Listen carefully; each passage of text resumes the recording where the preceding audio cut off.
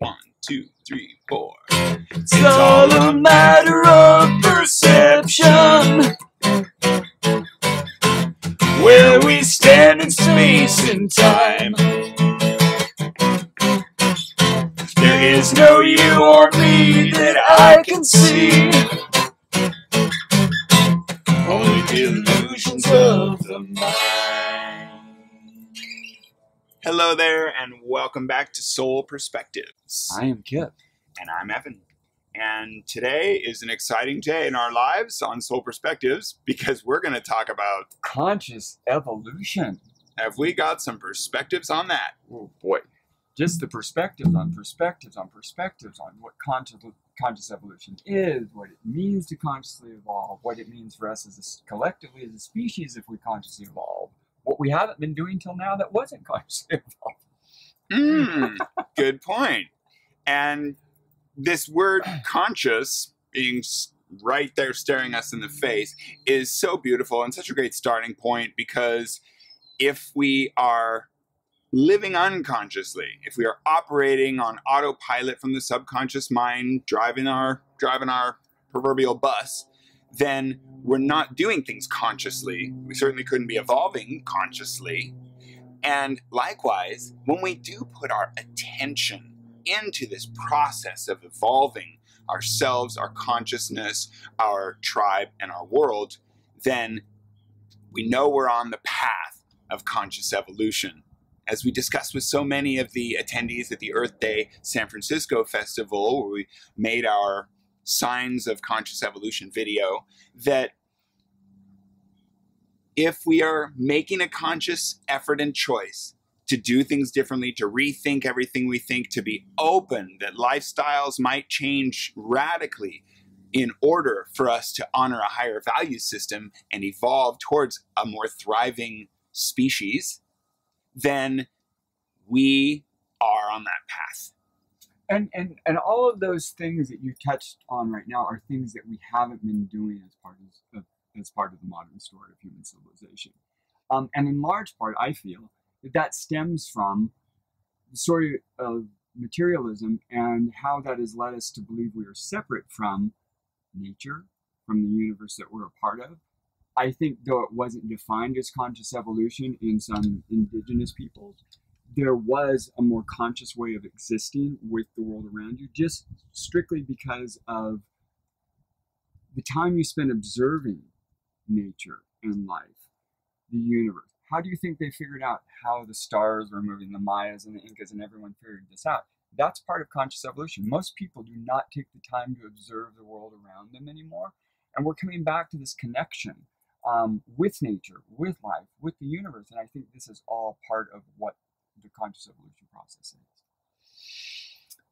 It's certainly something that we do together, our human family, and I'll use this segue to introduce Barbara's book, Conscious Evolution by Barbara Marx Hubbard. The book was written originally in 1998, and so here we are 30 plus years on, and Barbara did pass away last year in 2018.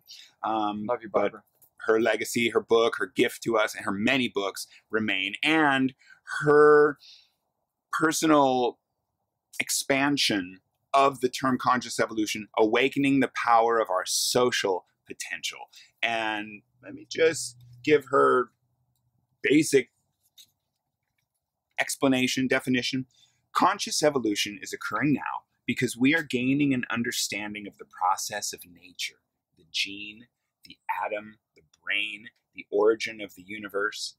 We are now changing our understanding of how nature evolves. We are moving from unconscious evolution through natural selection to conscious evolution by choice. With this increased knowledge and the power that it gives us, we can destroy the world or we can participate in a future of immeasurable dimensions.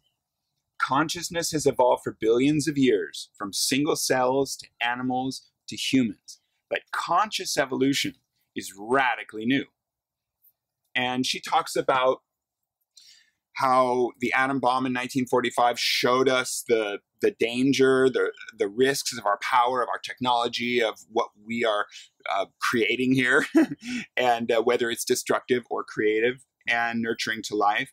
And so she also carries that through the 60s and the counterculture and how people were awakening to the forces that we now have, these catastrophic forces that we have at our hands, and that we recognized this more instinctive, more tribal, more native wisdom of a recognition of our place in nature, with nature, and that the counterculture was awakening to how far we had gone astray from our natural state, and that how some of the things we were developing, the chemicals for warfare, the chemicals for pesticides, the chemicals for pharmaceuticals that we're putting in our body, they were so far removed from nature and our natural state. They weren't consistent with what their hearts told them would help them thrive, the simple nature of being the animal, the primate that we are.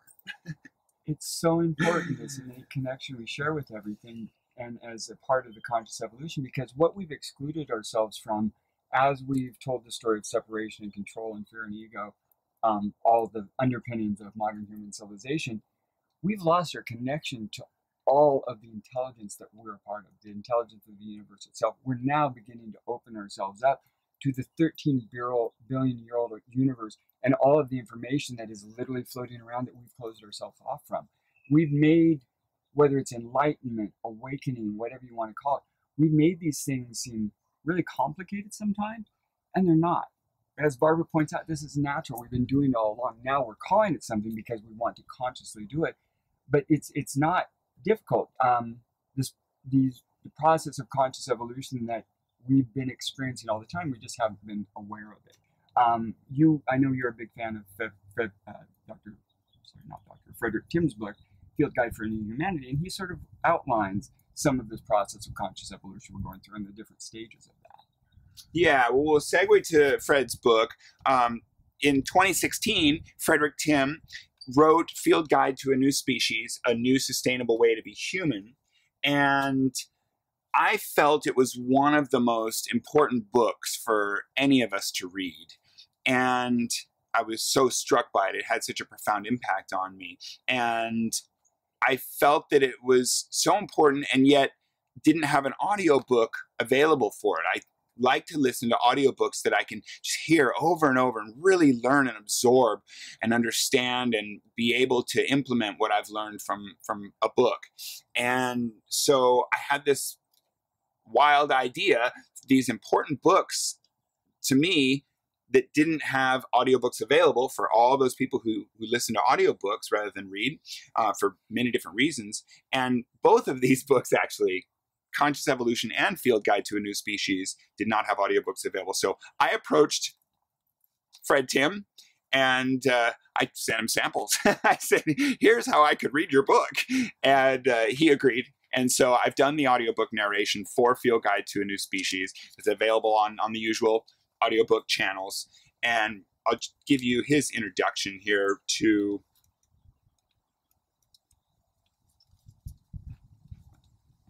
the field guide and to the new species about which he's writing. In this field guide, the two species identified are both human and share a habitat, our planet home, Earth. The species are Homo sapiens, which have been around for the last 70,000 years or so, and Homo veritas, which are just evolving into being. This guide identifies two intermediate types of humans as well, rebels and seekers, both of which are also described in detail, each in a different place along the evolutionary path to consciousness. This guide investigates how trauma and truth affect the behavior and attitudes of these four types throughout a maturational process.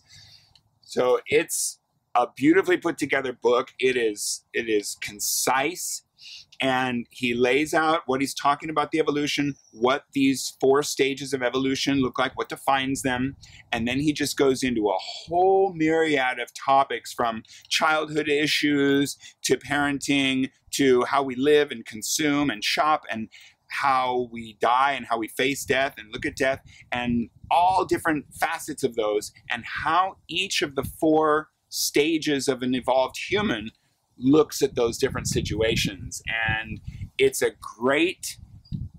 guide, but it's also a great template and a sort of a measuring tool that we can see, okay, where do I fall in any one of these categories? I'd love for Fred to do so many more of these books and cover so many more facets of our lives, because our culture is so multifaceted and our lives are so complex and nuanced. And every area of engagement with life is an opportunity to take another look, gain deeper understandings, understand ourselves, what's in our heart, what our actual true needs are, and how we can get them met, and be confident we'll continue to get them met, so we can approach life ready to go, healthy and able to do our part and make the contribution that we're here to make. You know what really strikes me as we're talking about this? Whether it's Barbara or Frederick or Bruce Lipton, they're all sharing a lot of similar information. They're all talking about conscious evolution in one form or another. And I realize it's so important to have all these different voices out there sharing, because my voice isn't going to resonate with somebody the same way yours is, the way you might construct a phrase, or the pictures that your words might paint for people are going to be different than mine might. So all these different voices are out there, and I really keep coming back to Elizabeth Sahtouris and Barbara and the whole butterfly metaphor, caterpillar to butterfly, and how we go through the imaginal cell stage. We're all these imaginal cells helping each other imagine what we're going to be next. And I know we've talked about this as we were going through filming The Summer of Love and stuff. I just, in the very depth of my beingness, I sense that we are in the imaginal cell stage. We're just all coming together. It's getting more and more exciting. I can feel the vision becoming clearer and clearer. I can't see it at all. I'm not pretending I can't, but I can feel it. I can feel the cells sort of congealing, if you will, and coming together. And it's all because of our sharing these stories with one another, until we hear that thing that resonates us and the light goes off. Oh, there it is. Yeah, okay, I got it. And it's a calm and comfort and confidence when we do, and when we recognize that we are exactly where we're supposed to be, that we have a reason for being here that is our very own, that no one else ever even has to know. They're never going to understand. We're not going to fully understand it. But as we learn to listen to our heart and follow it, we'll simply know that we're doing exactly what we're meant to be doing here. And being the eusocial, ultra-social creature that we are wired to care. When we evolved the complex emotions that we have, that put us over the line into being like an ant and a termite and a bee, whose lives are here to serve the superorganism of their greater group. And it's evidenced in infinite ways all around us. And just look at how we care, how we ooh and ah over a baby and a puppy.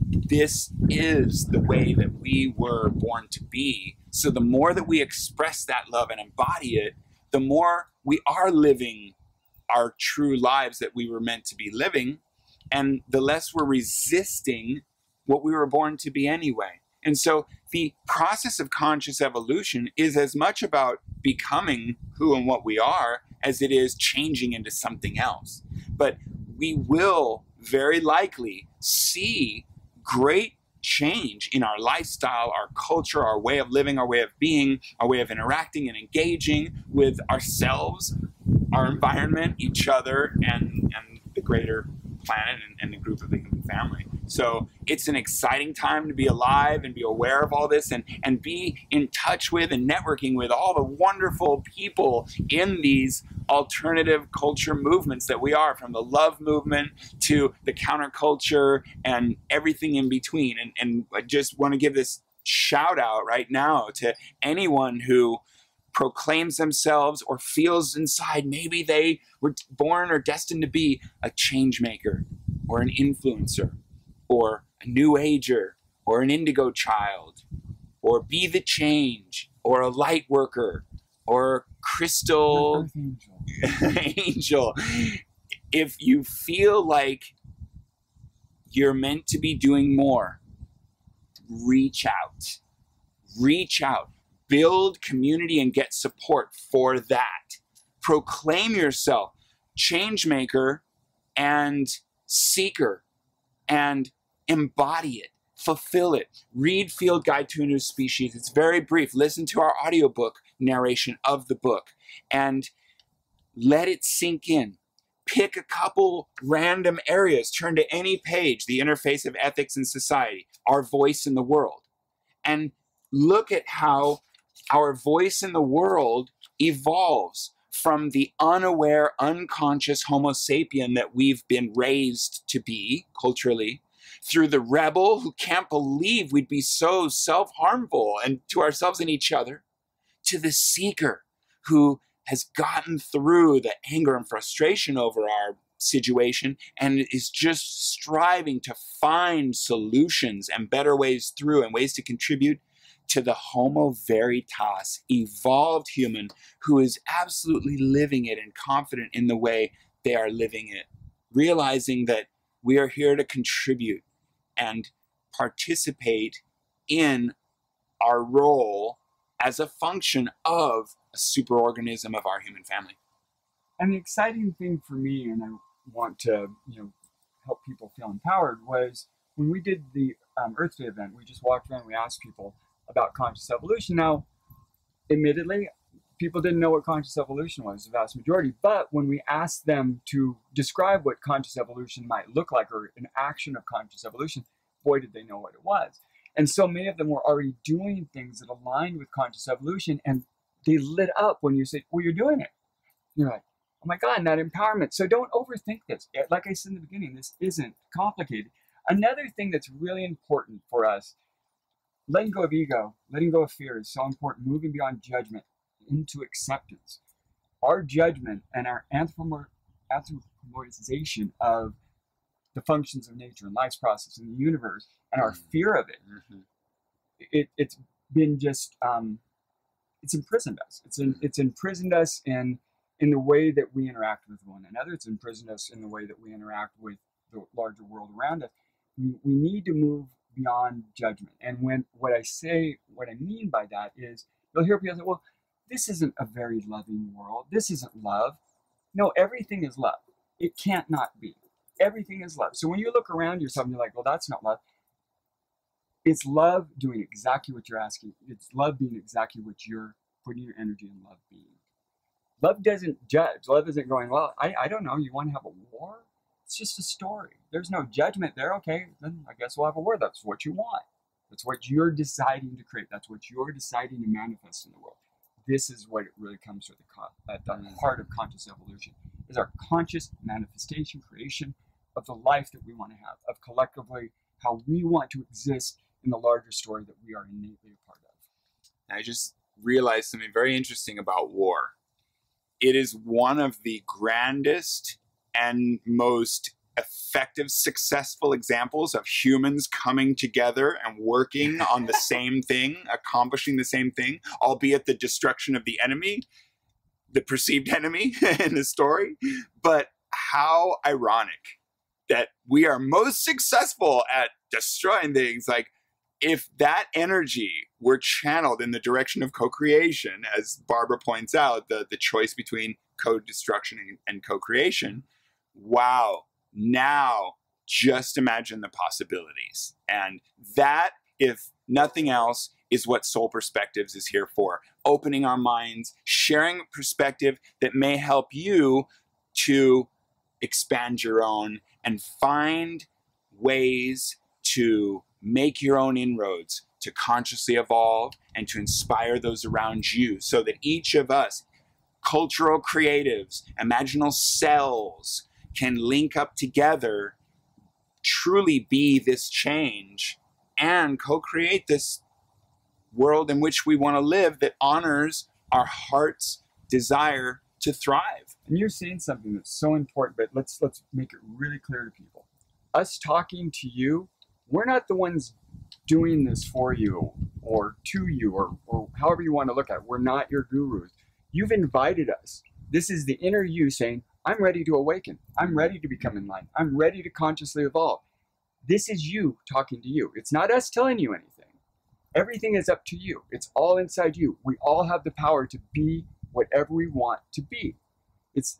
And we all have the power to be our own savior, our own messiah, our own guru. It's all up to you right now. We're sharing this with you because you've asked us to. And we're grateful for the opportunity to do that. We are bringing love to you right through your screen. Because 2, 3, 4. It's all a matter of perception. Where we stand in space and time. There is no you or me that I can see. Only delusions of the mind.